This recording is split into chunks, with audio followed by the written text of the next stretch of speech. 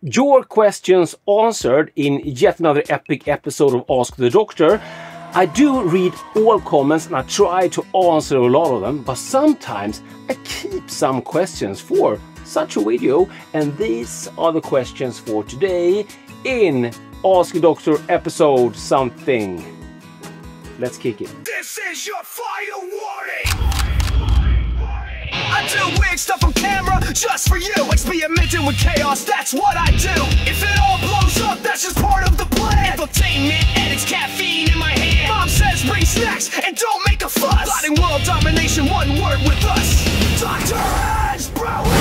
I'm Dr. Hans, this is Dr. Hans Brewery, my channel about beer and homebrewing, and this is my friend Chewy. I will try to timestamp every question, so feel free to jump around. Jump up and get down! And if you have any more questions for me, drop them down below in the comments. Otherwise, you hit the thank you button. We do need something to drink for the video, and I was thinking that in the last video I compared the sourdough cider versus this one made with ale yeast, yeast A01, and the editing doctor suggested that we would mix them. Just blend them!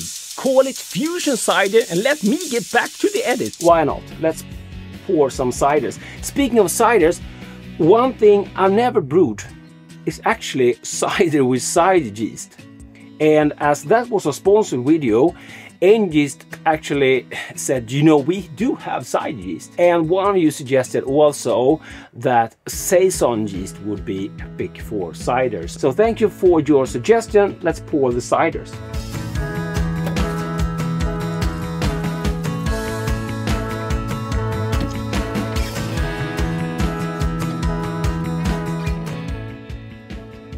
Beautiful! If you haven't watched that video, I will link down below to that one. And if you're interested in that, go look. I have separate videos and discount codes and yada yada yada, all linked down below. So, question number 1.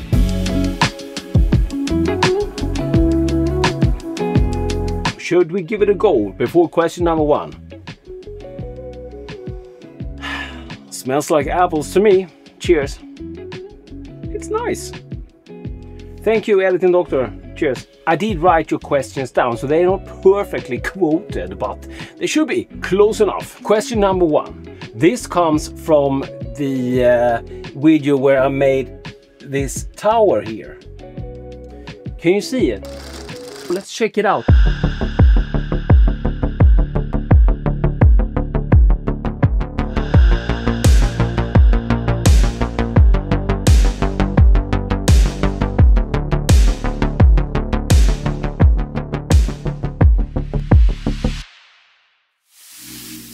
And the question comes from GVM-E2P.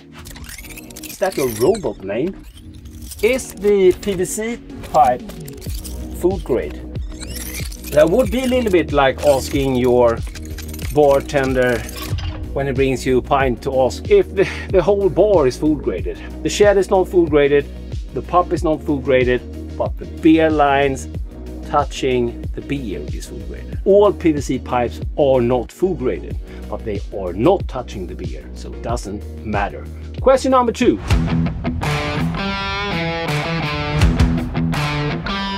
Question number 2 comes from a video which I forgot to write down what, but I will link to it, but it's from a video about making yeast starter. This is from Justin Moore 3870. That sounds like a yeast, doesn't it? Hey doc, when making a yeast starter, does temperature control matter? Should it be constant or is room temp fine? Well, room temp is fine, especially when you're using a magnetic stir plate. Even if the temperature in the room would drop a little, it doesn't mean that the yeast would drop out, because the stir bar keeps it in suspension. Would the temperature drop too much, fermentation could take longer or even stall, and you could use a thin heating mat between the Meyer flask and the stir plate, or even a heat belt, or put it in the chamber, because you can push the temperature up a little bit without risking off flavors. You could get off flavors in the starter, but with decanting the starter, so it doesn't really matter. And a starter goes really quickly when you have a magnetic stir plate aerating, keeping the yeast in suspension, and also when you can push up the temperature, it goes super fast. But the short answer, you will be fine in room temp. I added some extra lull. It's a Swedish saying. But yeah, question number 3.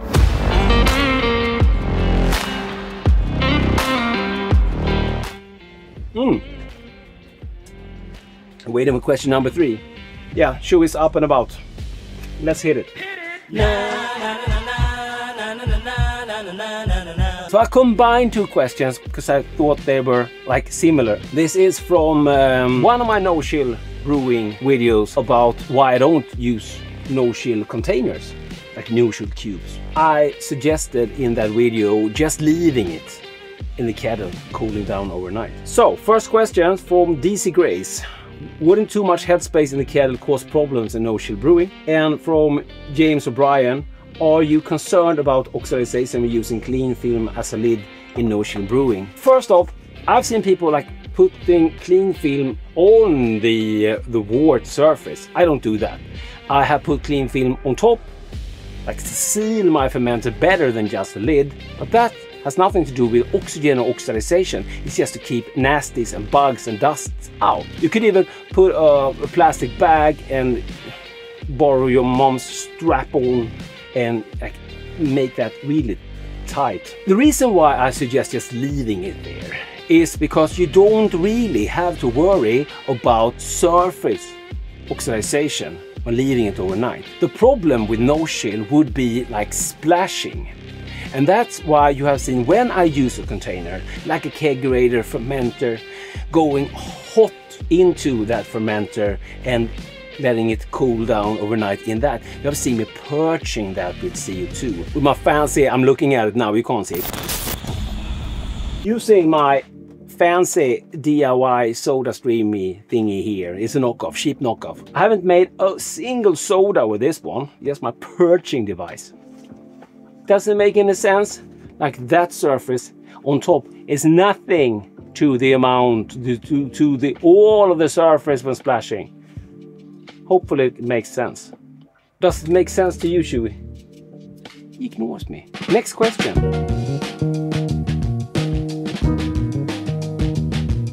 And this is also from the no-chill brewing and why I don't use cubes for no-chill beers. And this is from Sir Bartman 1. Thank you. He's filling up his kegs with sanitizer and wondering if there will be enough pressure from fermentation to purge the kegs. Short answer, yes. From like 20 liters of 1050 wort, you would get 8 to 1200 grams of CO2, and that would be at room temperature like 400 to 600 liters would be enough to purge a lot of cakes actually. But please don't tell any vegans about the beer fermentation process. They are still busy collecting cow farts. And by the way, pick up the t-shirt. Next question.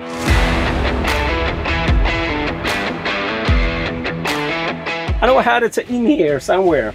Sorry. Final question for this video is for my How to Clear Beer with Gelatin video, and this is from Liam Bodell 318. Do you know the science behind why gelatin clears beer? Yes, I do. It can feel a little bit like magic, but I will leave the science for the lab doctor to explain that further.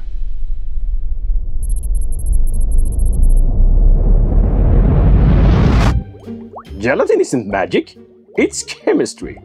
Gelatin molecules carry a positive charge, while the haze in the beer, proteins, tannins, polyphenols carry a negative charge.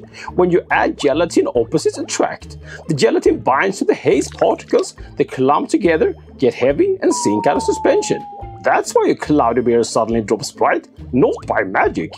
Science! Thank you so much for the science part. I do have some questions left for an upcoming episode, and I also saved a bunch of questions about pressurized fermentation for yet another Q&A about that. Exciting to have any more questions or topics that you think we should talk about. Let me know down in the comments. Now I need to record a Patreon video. I do have a beer waiting. If you're interested in the Agula brewing system, which is an awesome small batch brewing system, there's. Cheers. See you next one. Magic? Ha!